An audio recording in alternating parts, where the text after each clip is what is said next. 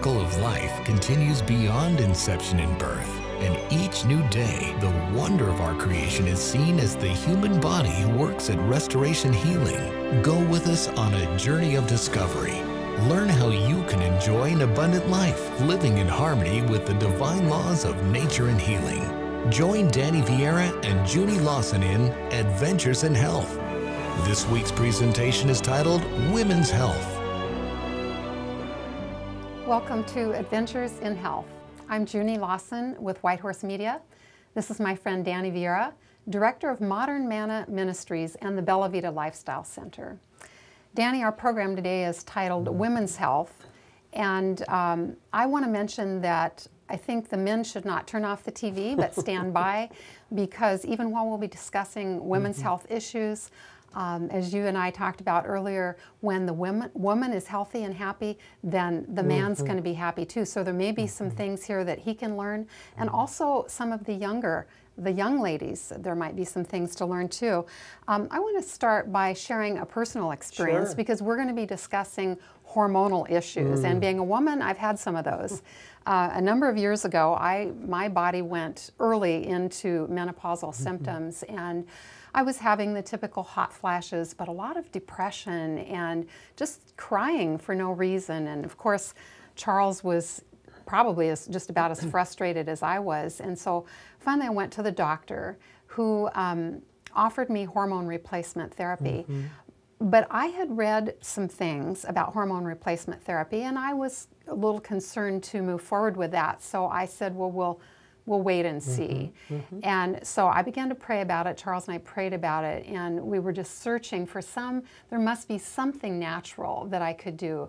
And finally, we believe God did lead us to something. I found a natural product, a phytoestrogen, and that wasn't the end of the road. You know, that was the beginning for me. But I know that there are so many women out there who struggle with hormone imbalance and deficiencies, and menopause, it's like it's as if it's a disease, but it's not a disease, is it? I don't think so. I always tell women, this isn't a disease. This is a natural occurrence in your life that's saying you're beyond the childbearing years, right? And so I try to educate women that don't look at it as something seriously wrong with you. This is a natural occurrence of life. So we begin to try to educate them that there are natural things that they can do, just as you found out, as opposed to maybe taking Premarin or some other hormone product that the doctor might prescribe.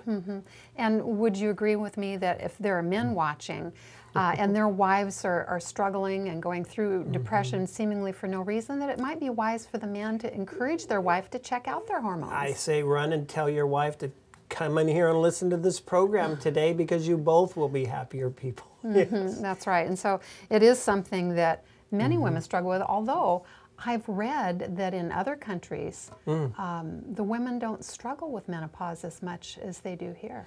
Well, I think we're going to probably cover the reason why in this show today, that I think that much of the imbalance in the hormones that we're seeing in women in the menopausal, state, that it's caused by their dietary habits. It's caused by the things they're putting on their body and in their body, and they're creating an imbalance. I thought, let's start today too with what are some of the symptoms. You mentioned hot flashes, Junie. Hot flashes. And I wrote down some symptoms here that are usually the most common symptoms that you're going to see, such as breast pain, hair loss. There's a big one. Hot flashes, as you mentioned. Irregular bleeding. You'll see profuse menstruation, or they're spotting and they're not having their menses normally. Migraine headaches, that's a big one, is headaches, all right? Mood changes, and that's where the men can really be benefited by today's show, right? Night sweats, sexual problems, again. It's going to affect perhaps the marriage, skin problems, sleep disturbances, and vaginal dryness. So you can, it's interesting to me that, if you're getting a headache or a migraine, or you're finding your mood, you're being irrational, or you're crying and you wonder why, that this is associated to menopause or hormone imbalance today. So I think this is a good place for us to start, is identifying the symptoms that you and other women are associating, with this type of time in your life, and what we can do naturally to help assist you. Now, also, we know that, like I experienced when I went to the doctor, they offered me hormone replacement therapy. What are your thoughts about that? Well, you know, I brought with me today a study that was done that shocked the United States. I believe it shocked the medical profession, because here doctors had been routinely prescribing Premarin. Now, Premarin is an issue in itself because it's from the urine of a pregnant horse, and that's where you get the name mare, you know, pre-mare. And it was causing some problems that they weren't aware of. In fact, they were going to do a great study here, the largest study to date on hormone replacement, and this is taken from the Stanford report, and it's July 10th, 2002, so we're looking at 6 years ago, roughly. But it says that this hormone replacement therapy study was abruptly halted. So here the doctors are checking out, you know, here's the prescription we're using, here's the progesterone and the estrogen drugs that we're using, and something happened that they needed to stop the study. I believe it was like 3 years early. And here's what it says. In the largest study to date on hormone replacement, researchers have found clear evidence that healthy postmenopausal women who take estrogen combined with progestin have a greater risk of breast cancer, heart attack, stroke, and blood clots within 5 years of starting the hormones. The study results were so compelling that the National Institutes of Health, sponsored of the national trial, abruptly halted the estrogen-progestin trial this week, more than 3 years before the scheduled event, and the end of the program. And it says here, this is a definitive evidence that estrogen plus progestin does not prevent heart disease, and in fact, increases the risk of heart disease. Now, isn't that interesting? Here you're trying to balance your hormones and take care of the hot flashes and the headaches and the mood swings, and you're setting yourself up for greater breast cancer and heart attack. Okay, there's another argument about drug medication, all right? And that's not where women want to go. Not at all, and I think that's what propelled you to go look for a natural alternative.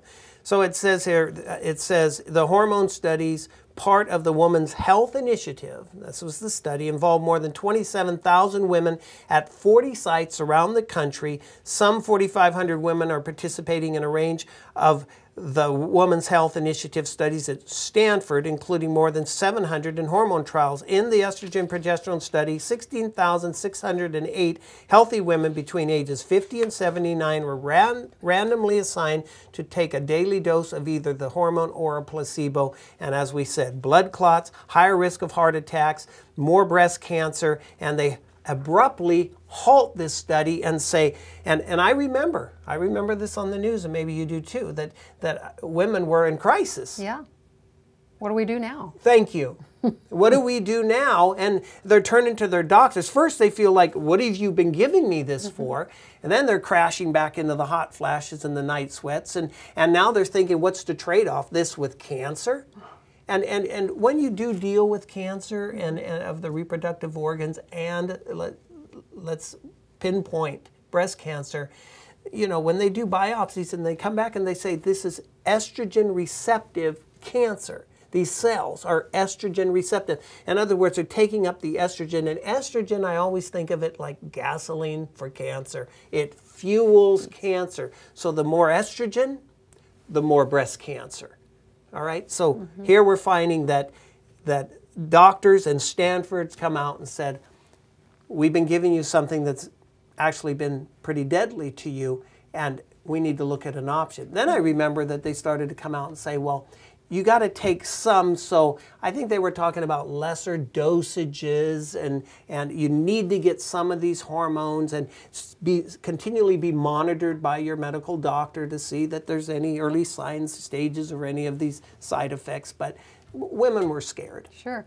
So if our hormones are imbalanced, which is the case when we start moving into menopause, is there something that a woman can do to balance her hormones without actually taking estrogen? Yes, there are plant estrogens such as you found yourself. And when I was studying about, the big one that came out was soy. Soy was high in phytoestrogen, plant-based estrogen. And they were showing that this estrogen is so much weaker in its effect than estradiol or an animal-based estrogen, and therefore it's not going to be as conducive to promoting cancer. However, today, they're saying when women have estrogen receptive positive cancer, don't even use the soy because it's too high in estrogen still. So even the soy could feed the cancer. That's the concern, and I'd say perhaps the jury's out on that because there's other people that will argue there's phytochemicals in soy like genistein that has shown benefits against breast cancer, let's say. So let's say the jury's out on that. I say don't use it. That's my personal conviction. And you've talked about, in each program, you've talked about starting with balancing the diet. Junie, exactly. I think that's more important than any supplements you take naturally or prescription. So how could a woman, you know, going through menopause or starting into it, how would she balance her diet that would benefit her? Right. Well, what you want to remember is, first of all, I did about probably 4 or 5 radio shows with Dr. John Lee. He's a medical doctor that was very much involved in educating women about what they could do naturally. And he was a big proponent of, he pushed progesterone cream all the time. In fact, we had him come speak at one of our health and healing crusades, and he was talking about progesterone and how so many women are deficient. Well, talking about diet, like you've just asked, I believe that that is probably the #1 cause of all this hormone imbalance. There's progesterone, there's estrogen, and there's testosterone. And women have high amounts of estrogen. Well, where are they getting it? Okay, that wasn't God's intent when he created woman in the Garden of Eden. And I believe when you start looking at the foods that are high in estrogen, specifically animal products are very high in animal estrogens. Dairy products are very high in estrogens. So women are consuming large amounts of estrogen. Now couple that with birth control pills. And then there's another form of estrogens. Guess where that comes from? The xenoestrogens. Explain a little bit what you found out. Well, I had an interesting experience. Yeah, not so long ago, actually. I started having some vaginal bleeding, and that hadn't been an issue for me for quite some time. So after a little while, I decided I should check that out. Went to the doctor, had all the tests. Everything came back negative, for which I was thankful. But at the end of the day, I said to my doctor, so what caused this? And she said, you need to watch your xenoestrogens. And I said, what's that? I didn't know. And so I began to research what xenoestrogens were. And in all kinds of things, there are xenoestrogens, chemicals that affect our body as though they are estrogen. They mimic estrogen Yeah. in a synthetic form. Yes. And so they also refer to it as chemical estrogens. Yeah, and that, by the way, that word is spelled with an X. Yeah. X-E-N-O, for those who might want to do the research. And so we really do need to be aware of where these mimicking estrogens are coming from and impacting our bodies. And some of the sources that you learned, did you find plastic? Yes, plastic, and in particular, one of the things would be like water bottles, which is a habit, you know, for many of us.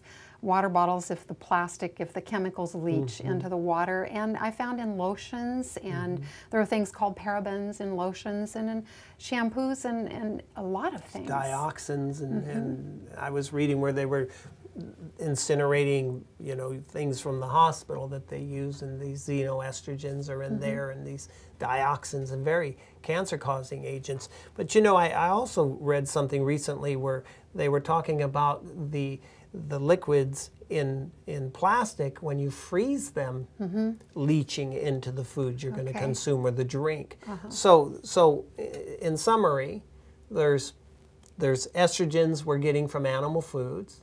There's estrogens we're getting from chemical bases and plastics and things that we're using routinely around our house. Even they can be in your perfumes or in your cosmetics. Yes. And I was talking to Dr. John Lee too, and I said, why are we seeing such high estrogen in women today that's conducive to more ovarian, more cervical, more vaginal, more breast cancers today? And he said, well, they're getting it even in their junk foods. Okay, so the more junk food you're eating, coupled with the animal products, with the synthetic chemical things you're using in and on your body, we're seeing high amounts of estrogen, high ratio of estrogen. So what happens? He coined a word, and probably many of you have heard it now. It's called estrogen dominance. So here you have a ratio of estrogen, one hormone that the women have, progesterone, and testosterone. But when you increase the estrogen, your ratio's now abnormal. And so you're getting a dominant effect of just estrogen that fuels the cancer. And they found in the Philippines. I read of a study, and I think it was Diet for the New America by John Robbins, where medical doctors were finding, actually in the Philippines, that young children, 8 years old and younger, were developing breasts, the women, and pubic hairs in their genital areas. And finally, one doctor traced it to dairy. And when they removed the dairy out of the diet of those children, the breasts went back to normal size, the pubic hair stopped happening. So it was bringing on early onset puberty. And how's that going to affect menstruation? How's that going to affect cancer? Okay, the earlier the menstrual cycle starts, the higher the chance of breast cancer. Don't go away. We'll be right back.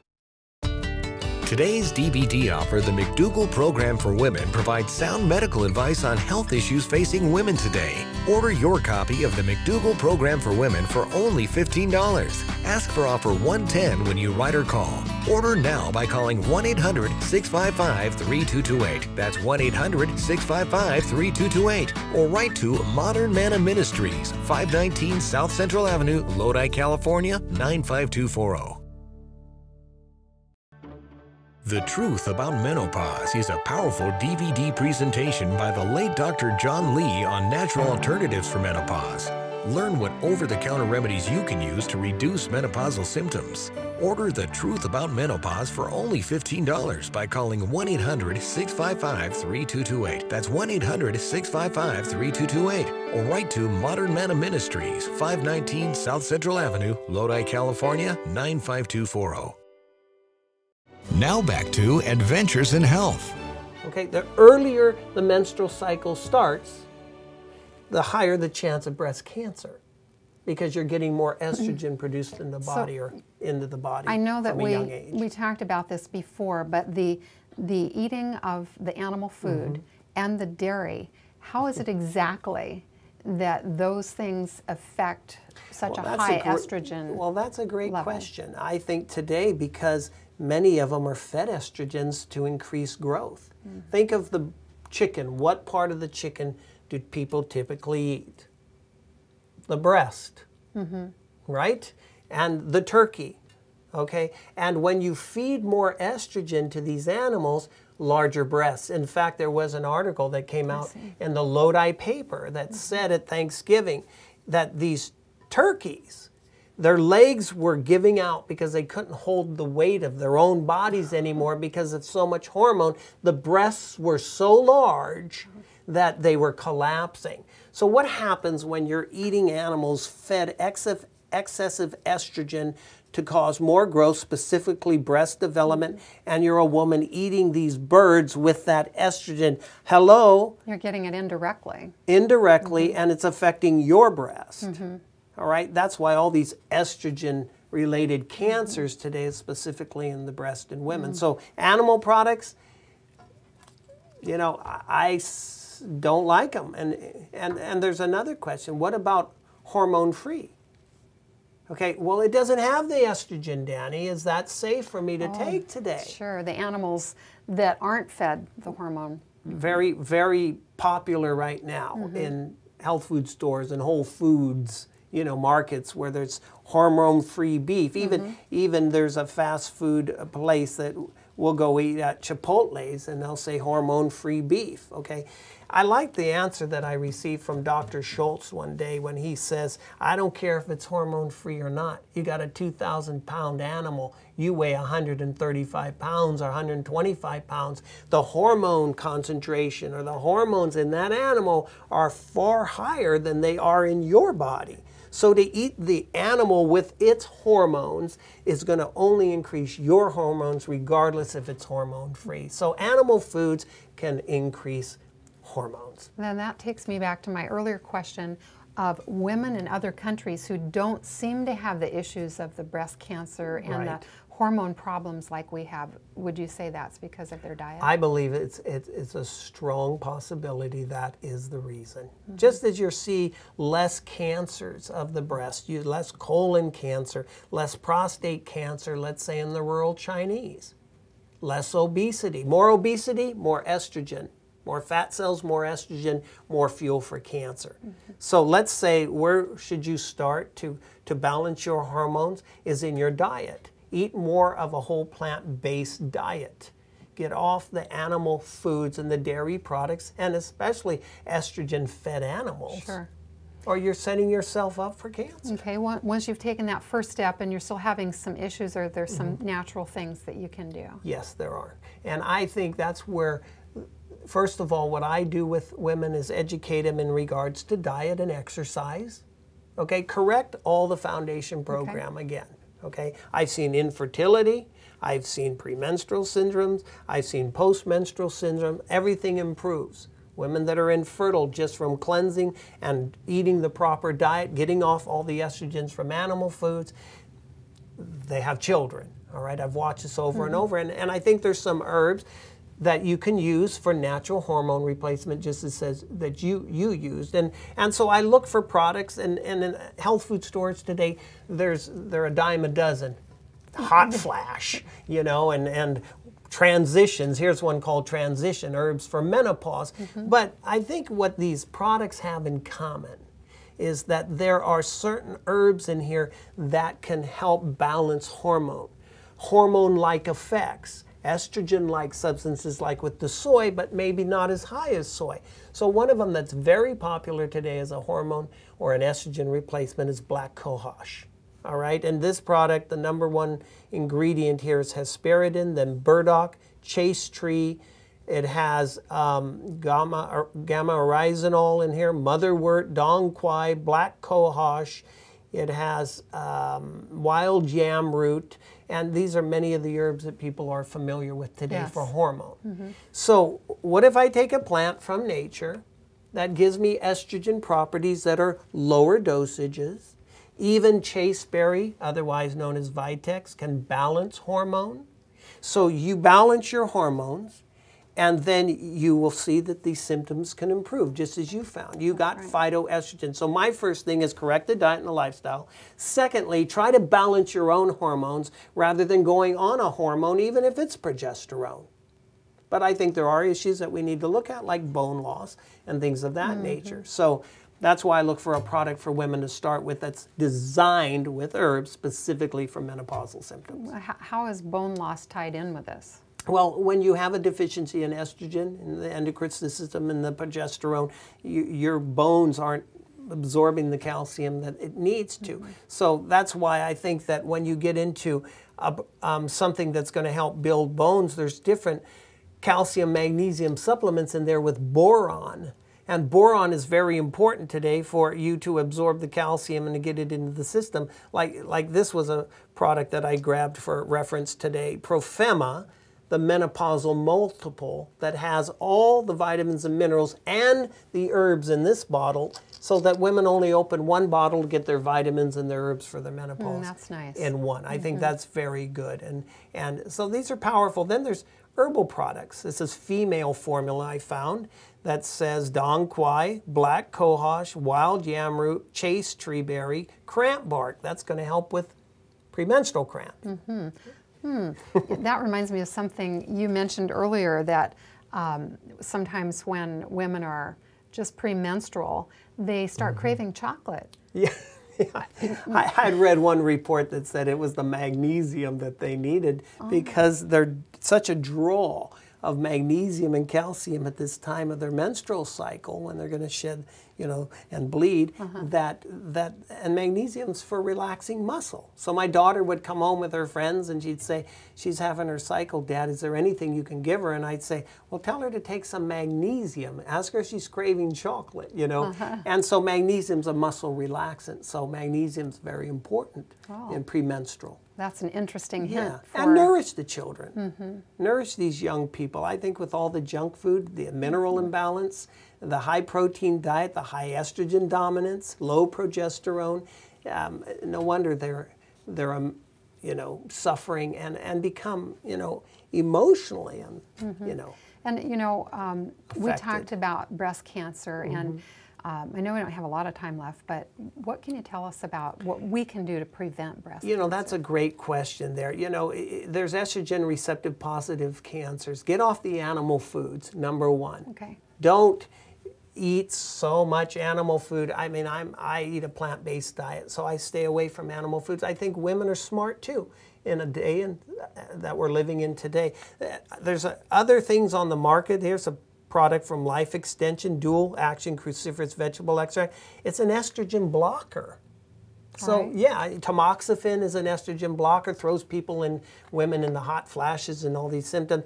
This is a less aggressive way to block estrogen, and it's coming from broccoli and cat's claw and other watercress and different plants. So I would eat a high plant-based diet, get rid of the animal foods and the dairy products, start exercising, and maybe take a product that's going to balance and nourish your reproductive system.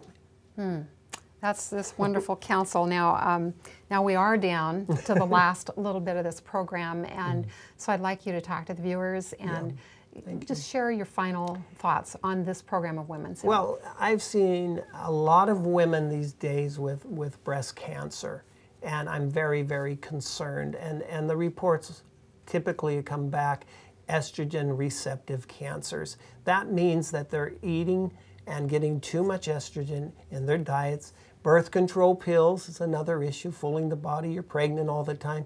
And this excess estrogen is feeding and fueling cancer. So I think that women need to be especially aware of that. And also that Premarin, based on the Stanford report, isn't the best choice. So look for an alternative herbal product, perhaps, that's going to help balance your hormones, nourish your reproductive system, and see if you get relief. There's a product I learned about called Femtrol, F-E-M-T-R-O-L, from Enzymatic Therapy, a company that's available in health food stores, that I've helped a lot of premenstrual problems within young girls and also balancing their hormones. Sometimes they have profuse menstruation or not enough bleeding, and this helps satisfy that and fix that too. So I know that you could share for another hour on this subject, and we'd love to hear it. But we want to thank you for joining us today, and I hope you've learned some great things regarding to women's health. Don't forget to join us for our next program, Attitude and Healing, Part 1.